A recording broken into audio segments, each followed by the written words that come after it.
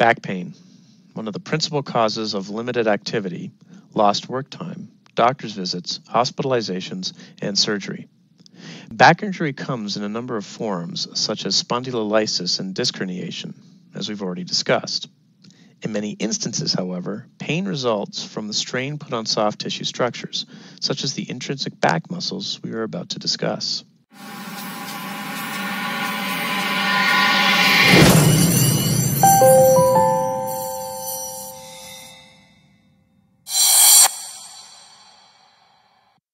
Welcome back to the second and final session on the muscles of the back. In the previous session, we discussed the extrinsic muscles responsible for movement of the upper limb. We now turn our attention to the intrinsic muscles of the back.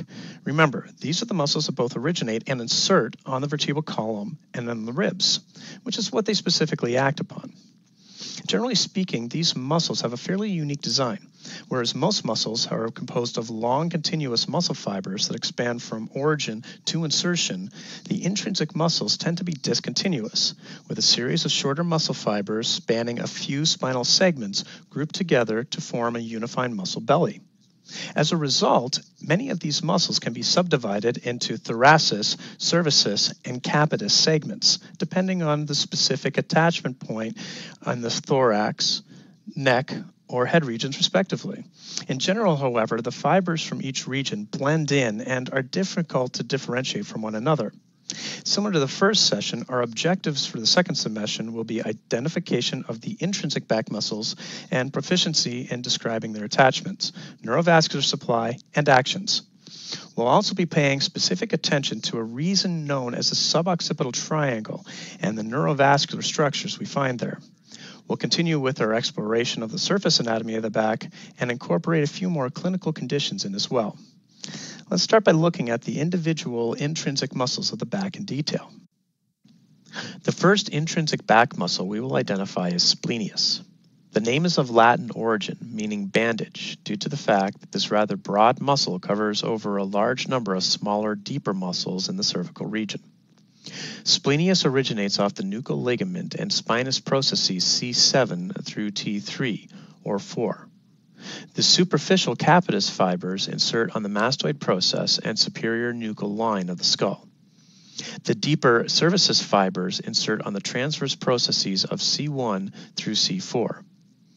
As is typical of intrinsic back muscles, innervation is supplied by segmental dorsal rami off the cervical and upper thoracic spinal nerves. As with most intrinsic back muscles, these muscles contract bilaterally to extend the cervical vertebrae. Selective unilateral contraction results in ipsilateral rotation and lateral flexion. The largest of the intrinsic back muscles are the Erector Spinae muscle group. It's actually a collection of 3 separate muscles with a common origin off the lower lumbar and sacral spinous processes, posterior iliac crest, and sacrum. As the muscles project superiorly, however, 3 distinct muscle bellies can be identified at a gross anatomical level. Iliocostalis is the most lateral of the group. As its name implies, it originates off the iliac crest and inserts primarily on the ribs, although the most superior cervicis division inserts on the transverse processes of the cervical vertebrae. Longissimus is the intermediate of these 3 muscles. It gets its name from being the longest muscle in the body, although with discontinuous muscle fibers. The thoracis division inserts on the ribs and thoracic transverse processes. The cervical division attaches to the cervical transverse processes, and a capitis division attaches to the mastoid process of the skull. Spinalis is the medialmost of the 3 muscles. It both originates and inserts on spinous vertebral processes, with the uppermost capitis fibers attaching to the base of the skull. Again, they receive their neurovascular supply segmentally through dorsal branches. Despite the 3 divisions, the muscles work synchronously together. They serve as the chief extensor of the vertebral column when they contract bilaterally. Unilaterally, contraction produces ipsilateral flexion of the trunk. Deep to the Erector Spinae group are the Transversospinalis muscles. The name comes from the fact that these muscles originated off the transverse processes and project superiorly and medially to attach to the spinous processes. Again, 3 separate bellies can be identified lying superficial to deep. Semispinalis is the most superficial of this group. Its fibers typically span 5 or 6 segments before inserting, with the prominent capitis portion attaching between the superior and inferior nuchal lines at the base of the skull. The semispinalis does not extend the entire length of the vertebral column. The fibers reach only as far as the lower thoracic and upper lumbar region. Multifidus is the second of the transversospinalis muscles. Fibers tend to span 2 to 4 spinal segments. Multifidus is thick and prominent in the sacral region, but quickly thins and disappears to the lower thoracic region. In the space where there is overlap, semispinalis lies superior to the multifidus muscle. Rotatories is the deepest of the transversospinalis group. At each vertebral segment, there is a brevis portion spanning only a single segment and a longest portion spanning 2 vertebral segments. The transversospinalis muscles work collectively to assist with trunk extension. Unilateral contraction of one side of the body contralaterally rotates the upper trunk to the opposite side. The concept of ipsilateral and contralateral rotation may seem daunting at first, but a few minutes in the lab with an articulated skeleton will help you to clear this away in your mind. The rotatories in particular are thought to have a role in proprioceptive feedback, similar to the serratus posterior muscle group. In addition to the muscles we've already discussed, a few other minor muscle groups have been identified lying between spinous and transverse processes and attached to the ribs. These are the exceptionally small muscles typically found embedded within interspinous and intertransverse ligaments, and are not anything we'll be spending time searching for during dissection, even though they look prominent in these images. To complete the picture, I wanted to make you aware of their existence. Again, these muscles probably play more of a role in proprioception as compared to generating actual movement. Although we discussed the individual and specific functions of each of the intrinsic muscles of the back, the reality is that all these muscles work together in a complex synergy to produce the complex movements of the trunk. Dysfunction in any of these muscles will result in generalized deficits with movements of the trunk. A well-trained orthopedic specialist in any of the health professions, however, should be able to perform specific tests to best isolate the precise cause of the dysfunction in order to generate an accurate diagnosis and prescribe recommended treatment goals. The muscles of the lower back are a particular concern in the field of orthopedic medicine. As stated at the onset, lower back pain is incredibly common, with more than 3 million new cases per year in the U.S. alone. It shouldn't seem surprising to learn that pain may result from injuries to the vertebral column previously discussed, such as spondylolisthesis or intervertebral disc rupture. What might be surprising to learn, though, is the source of this pain. In these instances of column instability, pain is commonly the result of muscle guarding. Reflexive spasm of the intrinsic muscles is the body's attempt to actively splint around the area of damage. Other times the pain is the result of direct trauma to the muscles themselves, as low back muscles are susceptible to overstretching and tearing, a condition known as muscle strain or muscle pull. Acute strains typically occur with a combination of trunk extension and rotation, often when the individual is carrying a load out in front. The field of ergonomics involves assessment of work and living spaces for at-risk populations and education of proper lifting techniques to avoid injury. Similar education can assist in the prevention of chronic strain resulting from habitually poor posture. This is an important field of preventative medicine to avoid musculoskeletal injuries before they can occur. We've already discussed the dorsal nerve branches in relation to the intrinsic muscles they innervate. Conceptually, ventral and dorsal rootlets off the spinal cord, which will be discussed in the next lecture, merge to form the spinal nerve proper.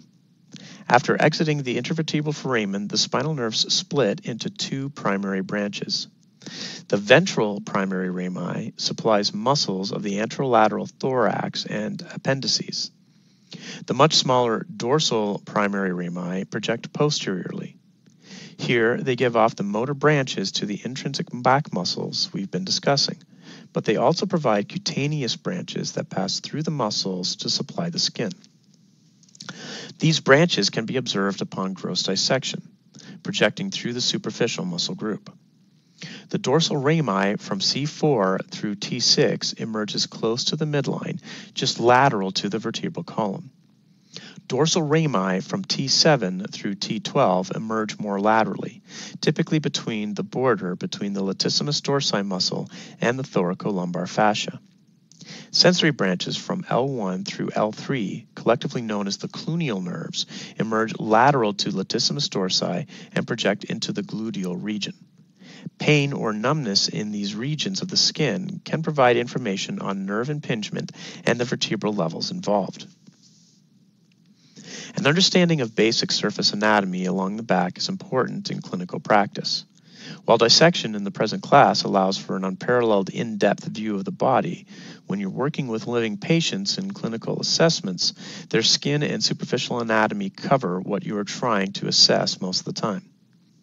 Some of the muscles we discussed are readily observable in lean muscular individuals, and practice at finding these landmarks will help in individuals with greater quantities of subcutaneous fat. Bilateral comparison of these different muscle groups can help in identifying imbalances indicative of muscle wasting in conjunction with joint tissues or nerve damage. The border of these muscles also tends to create characteristic landmarks. The posterior or median longitudinal furrow, for example, lies between the medial borders of the trapezius muscles over the spinous processes and can assist in the diagnosis of scoliosis. A portion of the lateral border of trapezius contributes to the so-called triangle of auscultation, along with the medial border of the scapula and the superior border of latissimus dorsi. This defines a thin region of the thoracic wall with minimal muscle overlap, which is ideal for stethoscope placement for characterization of breath sounds. Another triangle is formed by the lateral border of latissimus dorsi, the superior border of the iliac crest, and the border of the external oblique, which we have yet to discuss. This is known as the lumbar triangle and is an infrequent site of herniation. Other landmarks include bony protuberances. The vertebral prominence mentioned in the previous class marks the spinous process for C7, allowing a starting reference point from which to count individual vertebrae. Above this point, the spinous processes become hidden superficially within the nuchal groove. The lumbar dimples mark the site for the posterior superior iliac spines. Combined with the intergluteal cleft, these landmarks form the sacral triangle, which is important for landmarking the sacral hiatus. We conclude this lesson with a discussion of the suboccipital region. This is located quite deep to the other muscles we've been discussing so far. It's composed of a series of small muscles in the triangular region they define, which serves as a landmark for a number of important neurovascular structures.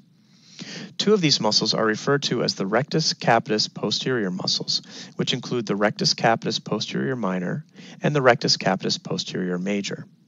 The minor lies quite deep in the region, originating off the posterior tubercle of C1 and inserting on the inferior nuchal line.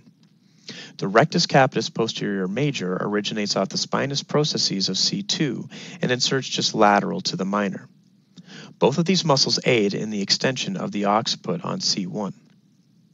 Lateral to the rectus capitis muscles are the obliquus capitis muscles. The name obliquus capitis inferior is something of a misnomer, seeing as the muscle does not attach to the occiput at all. It originates off the spinous processes of C2 and runs obliquely to insert on the transverse process of C1. Contraction of this muscle rotates the atlas on the axis. Obliquus capitis superior originates from the transverse process of C1 to once again insert between the superior and inferior nuchal lines. Its specific function is unclear, as the fiber orientation suggests rotation of the occiput on C1, a movement that does not generally occur between these joints. It possibly plays a role in proprioception, a function that all the suboccipital muscles may share.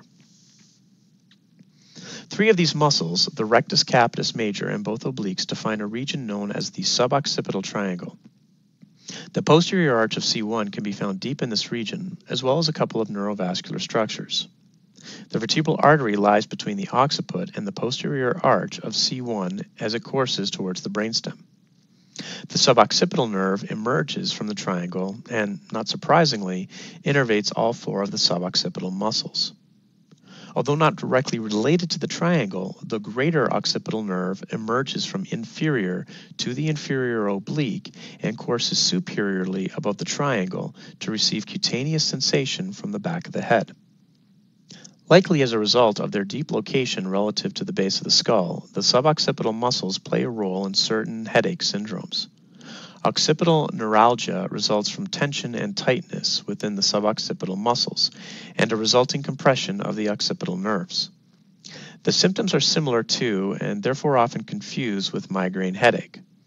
In the case of occipital neuralgia, however, a defining characteristic is radiating pain that starts at the base of the skull and runs up the back of the scalp, the direct result of compression of the greater occipital nerve. Part of the treatment of occipital neuralgia involves occipital release, which combines massage and muscle stretch to relax the suboccipital muscles and relieve pressure. We finish with one final note on the vertebral artery. You'll see more regarding the course of this vessel in the head and neck unit. However, it's important to take note of two 90-degree turns that this artery takes along its course. First, as it emerges through the foramen transversarium of C1 to run medially, and the second as it reaches the foramen magnum of the skull to run superiorly.